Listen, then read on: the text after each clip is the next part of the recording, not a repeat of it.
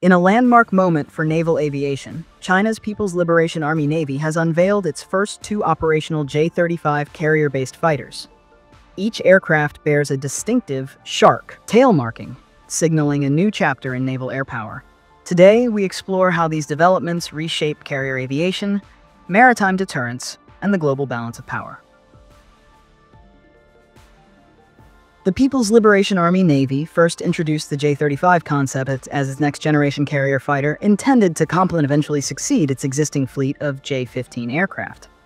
Designed for catapult launches and precision strike missions, the J-35 incorporates advanced stealth shaping, powerful engines, and a modern sensor suite.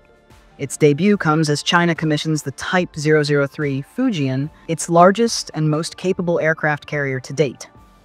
Together, they promise to extend China's power projection across the Western Pacific.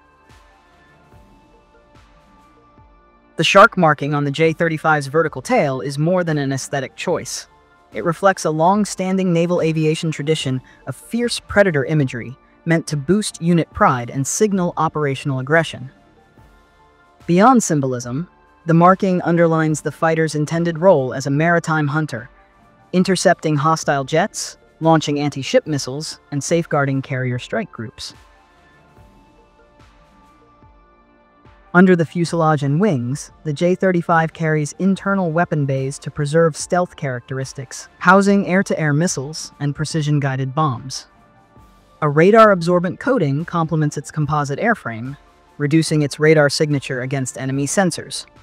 The cockpit features a panoramic touchscreen display and advanced helmet-mounted cueing, enabling rapid target acquisition. Powered by twin afterburning turbofan engines, the fighter achieves supersonic dash speeds and high climb rates.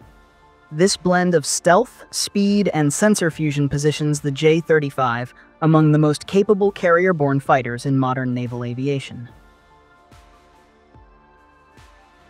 The induction of the J-35 coincides with final trials aboard the Type 003 Fujian, China's first carrier equipped with electromagnetic catapults.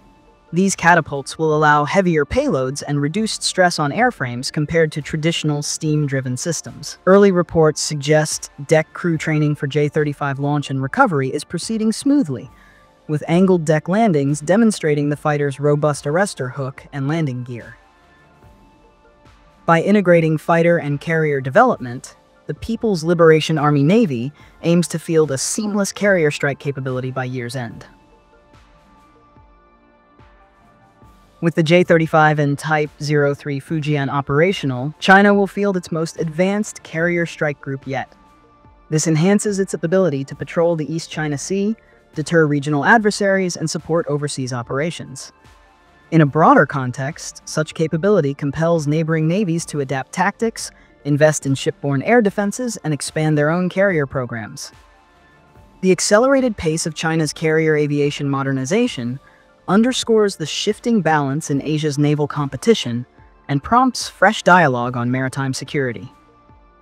As these platforms enter service, they will redefine carrier aviation in the 21st century.